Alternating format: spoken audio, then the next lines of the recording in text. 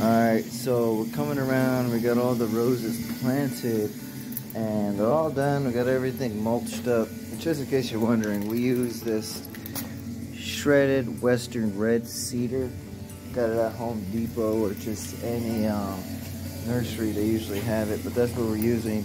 Like 2-inch layer of cedar mulch to keep the roses moist and humid in the middle of this Phoenix hot summer. And after they've been planted, once we planted, we introduced some superthrive, and it's now a month later, and we transplanted a few. So now we're just gonna add a little bit more, and right now I'm adding a capful per gallon. These watering pails are 2 gallons each, so I'm doing 2 capfuls.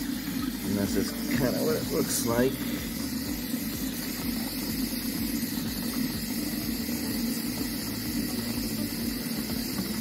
So, 2 capfuls.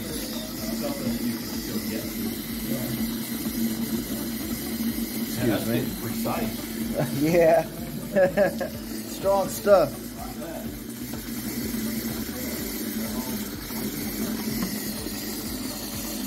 So 2 gallons per cap. I kind of spilt one of them, but 2 gallons per, or 1 cap per gallon, 2 caps per 2 gallon bucket.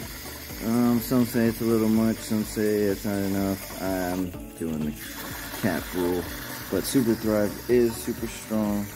Definitely for any 911 emergencies, or if you just want something to do really good. I wouldn't continue to use it as much as you'd use kelp, because plants tend to get addicted to this, meaning they just really love it.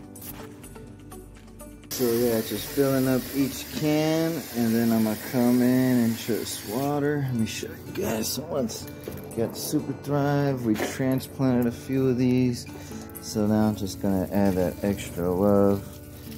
Superthrive is truly amazing.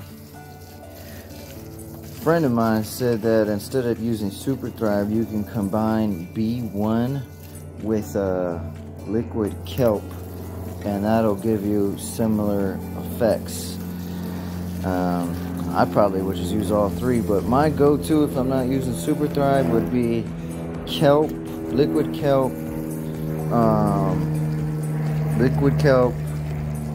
fish emulsion, and liquid kelp, fish emulsion. Some people say humic acid, but I've been reading some stuff and heard a lot of things about humic acid. Heard a lot of good things. Even heard that it's a scam. If anybody heard that humic acid is a scam, leave some comments. So that's what I'm looking into now. But definitely kelp and fish emulsions, definitely great together. All right.